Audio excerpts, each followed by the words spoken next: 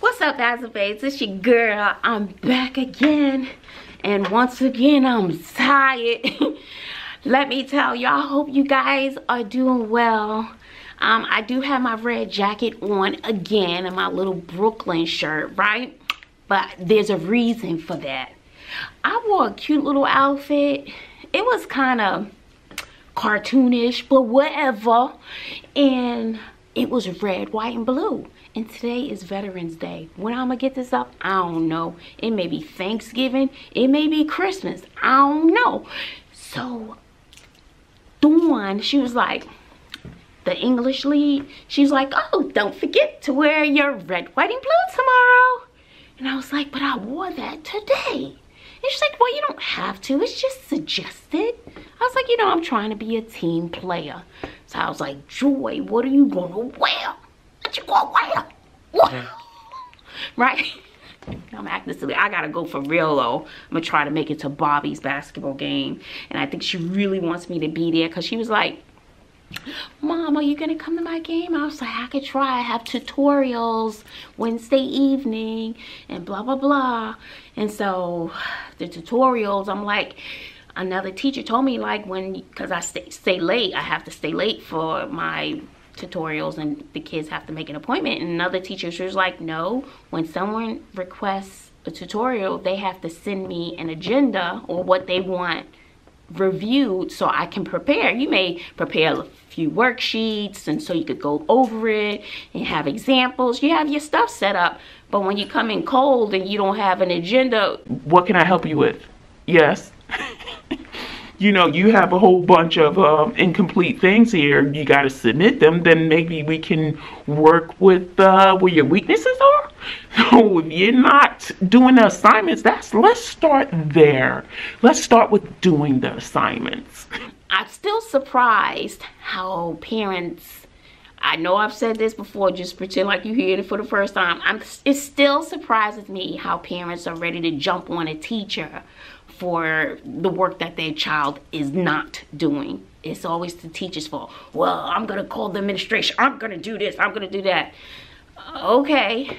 I'm like, do whatever you gotta do, you know. Whatever. That just make my nerves bad. It just makes my nerves bad. So anyway, I want to show this outfit. Oh, and I have some news I want to share. And so this is it. So I had to find something red, white, and blue to put on for you. And so today was a good day. I was my class's warm-up today. So I was the subject of the warm-up. And a lot of the kids said the same thing. I'll have to do another video on that. And I collected them because they were all sweet. So they had to create 3 complete sentences about Miss Bazzle, but they had to use figurative language. They had metaphor, simile, hyperbole, onomatopoeia, which would be my hat. Onomatopoeia is boom, crash, bling, you know. So I had my hat on today to represent the onomatopoeia.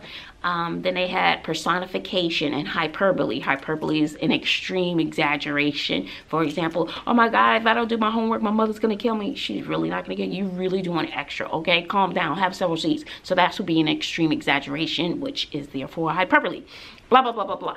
So what happened was, I had to figure out the red, so I just threw the jacket back on and put on a red, white, and blue t-shirt, and I just found some white slacks. So here we go, and I got my little Adidas.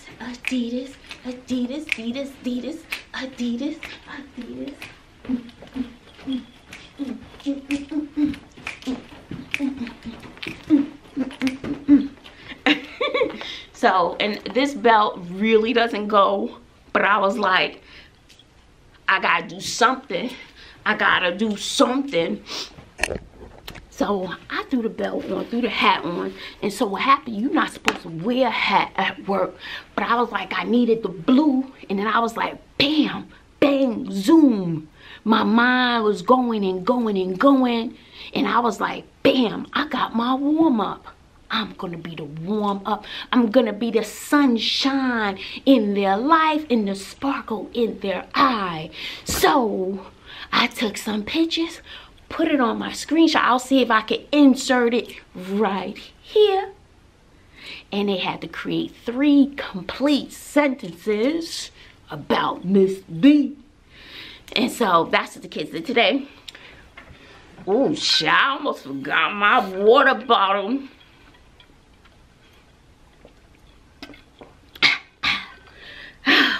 Make sure you get your coldest water bottle, honey. And let me tell you something. You get your water bottle and start stocking up now because Christmas is coming.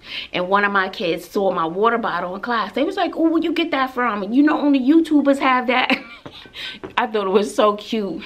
I was like, check out the link in the description box below. And they're doing 20% off if you order in November. So check them out, y'all. But on a sad note, very, very, very sad note, I was informed this morning. Somebody sent me a message on Instagram, and I did another video where I said that Connie Child was not feeling well, and they emailed me this morning or sent me a message through Instagram that said that Connie Child passed away.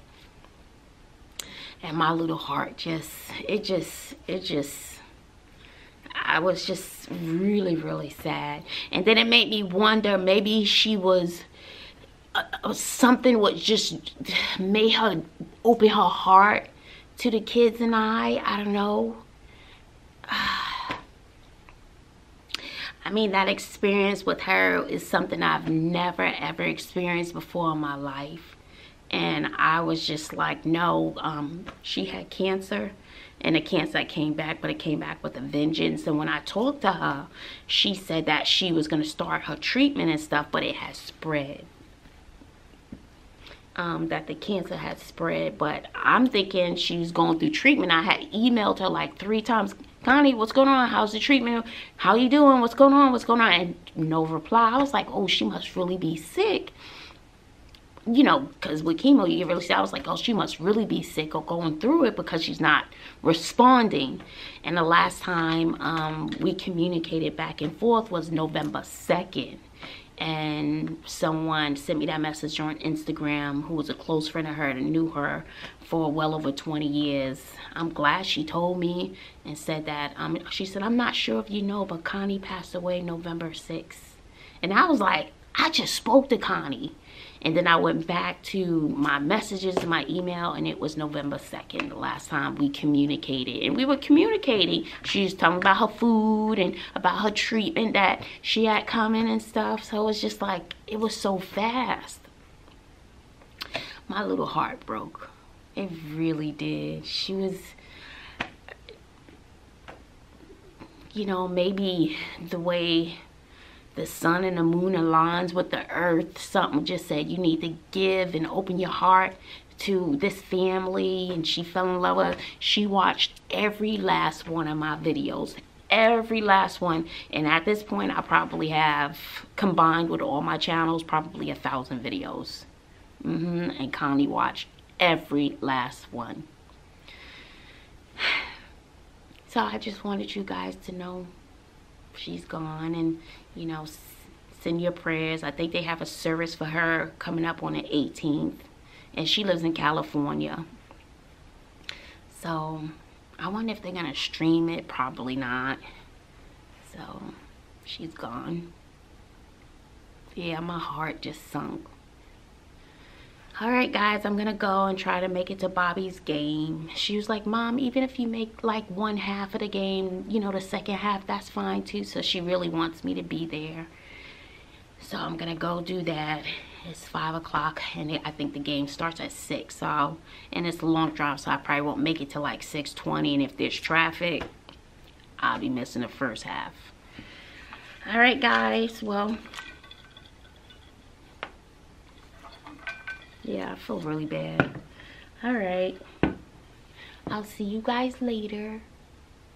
I wish it was good news, but I just mentioned in the video that she wasn't feeling well. I didn't know this was gonna come up a couple of days later, so that was shocking in itself. Alright guys, give this video whatever. I'll talk to you later.